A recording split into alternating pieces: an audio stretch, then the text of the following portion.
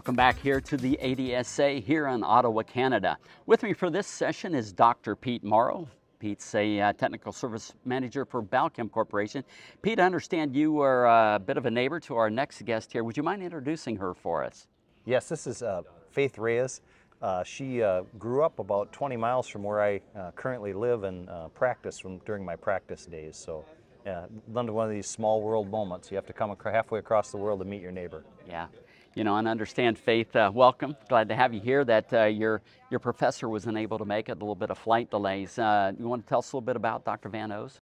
Yes, so I've actually worked with her for about 4 years at the University of Wisconsin-Madison. She's a professor in dairy animal welfare, and my focus has been a lot in adult cows and competition at the feed bunk, but she also expands research with calves as well in the thermal stress portion. And so she is very excited in trying to create practical applications for the industry that involve, from a welfare perspective, that we can implement to help dairy producers. So you had mentioned competition at the feed bunk, and that's where I understand your research was in. Would you mind telling us a little bit about that? Yes, so a lot of my research was involving adult cows in that peak lactation, 50 to 150 days in milk, and looking at competition specifically at the feed bunk. So in this case, not looking at the resting stalls, but feed bunk only, and manipulating that stocking density to see how it impacts competition, and then how does that relate to the feeding patterns that we're seeing, and what can we do to think about implications with increased competition and changed feeding patterns. Okay, interesting. So we actually looked at, in my particular study, 3 different stocking densities. So what we call 1 cow to 1 bin. And I say the word bin, in this case we're working with Incintec bins or roughage intake control bins. And so each cow can specifically be assigned to a certain bin, and this allows us to calculate things like individual cow intake and eating rate and multiple types of feeding pattern variables. And we were able to compare a 1-to-1 stocking density to a 2-to-1 stocking density, all the way up to a 4-to-1 stocking density.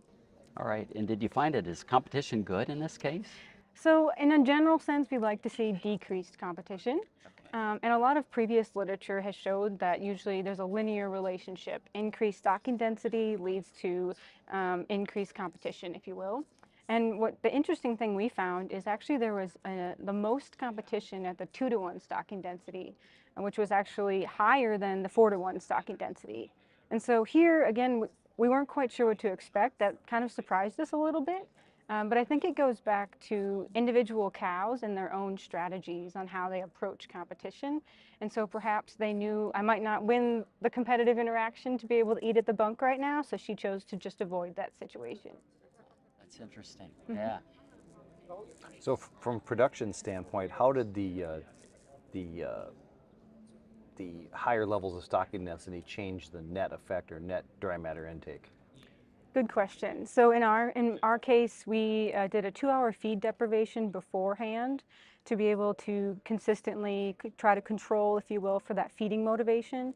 And then we tested each of the cows in a 1-hour testing period. And so it is a little bit of shortened. It wasn't over across a 24-hour period.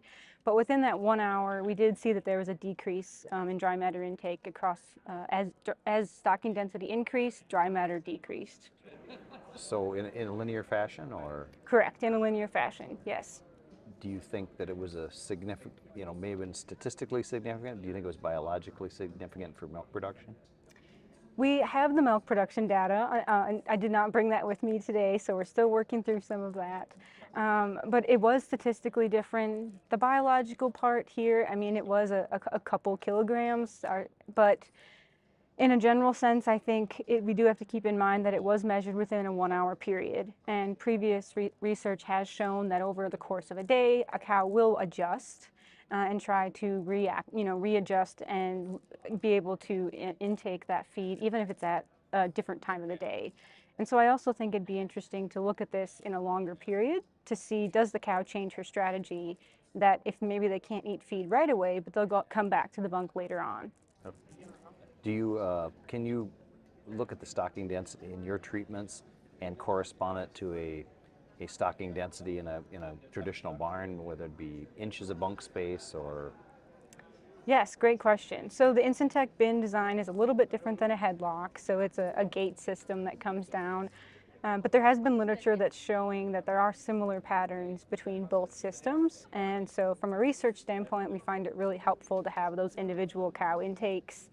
And so again, slightly different from a headlock, but there are similarities in what we've seen with the data. And even from the stocking density standpoint, the one-to-one is kind of been considered the ideal, if you will. And then I've seen all the way up to about 120% in a headlock setting, and sometimes higher from an anecdotal sense. And so that Incentec bin is about, I think, 0.8 meters and for space. And so the 0.6 is usually that benchmark that they're looking for. And so depending on how you define that at the feed bunk with the headlock system or not, that can vary, but the Incentec system is comparable. So, but this wasn't a factor of crowding the pen in terms of cows each had one bed per cow, or? So actually in these testing scenarios, because it was only for an hour, we locked them over to just the feed bunk part of the pen. So they weren't able to lie down, they just had a water access and an area to be able to remove themselves from the feed bunk if needed. So you had talked a little bit about cow strategy. I'm just kind of wondering how much of that is it strategy or is it just social adaptation, kind of getting used to each other? That's a good question. And so again, I was only able to look at this 1 hour period, but I really do think that comes into play, especially over time. We already know that cows have a social hierarchy and that higher dominance to lower dominance is something that we can look at. I didn't look at that specifically, but the strategy part plays into potentially how dominant an animal is or how much she wants to compete at the feed bunk. And so part of my other work was actually looking at individual cow strategies related to how consistent they are. So if an animal is a higher level of competition at the 1-to-1, does that remain the same at a 2-to-1? So if she's competitive at one stocking density, does that remain consistent? And we actually found that it's a little more complex than we expected. And so some animals are more consistent, other animals not so much. And we're still working on what can that tell us? Because what we really don't know yet is consistency good or bad. And it's definitely something we're still diving into. Right, yeah. More research needed, as always, yeah. Kind of another question I've got is, so is 4 different than 50, right? And do cows kind of find their own little cliques within larger groups, and how does that, I know that's probably wasn't part of your research. I'm sorry, I'm just going off the deep end here, but yeah. Any thoughts on that? Yeah, I guess it's interesting. And I guess to clarify too, the groups that I was looking at were 16 cows, so 4-to-1 being like 16 cows to 4 bins. So a little bit bigger groups, but definitely not as large as what you might see on a commercial farm. And so there has been studies where they may rank cows based on their dominance level, and even when they take out the dominant cow, the most dominant cow, that can still make a difference, but ultimately, they still restructure, right? So each group kind of is fluid, if you will. If staying together for a longer period of time, they readjust. And so I think it's something we could look further into is this group size making a difference? Because it makes a difference for potentially the available space at the feed bunk and the management side of how much space do you need to physically have for a larger group versus a smaller group. But that type of angle hasn't been investigated yet. How do you feel that your research impacts the industry in a practical standpoint? Yes, great question. And I think it helps us provide insight to specifically that individual cow strategy. I think a lot of the data streams today, it boils down to an individual cow basis, but also knowing how to interpret that and then use it on farm. So understanding that all cows might not approach feed the same way, and how can we change management practices to adjust for that, whether that's reducing competition at the feed bunk. Is there a way we can feed in that way?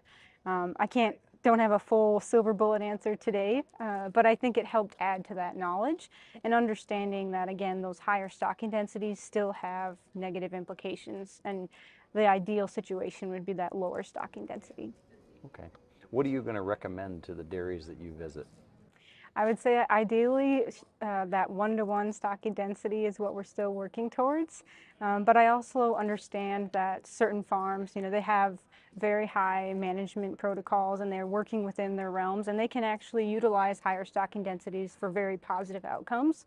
And so I think it's a combination of facility and management when it comes to stocking densities, and there can be success stories at those higher, just not recommending that 4-to-1 extremely high stocking density.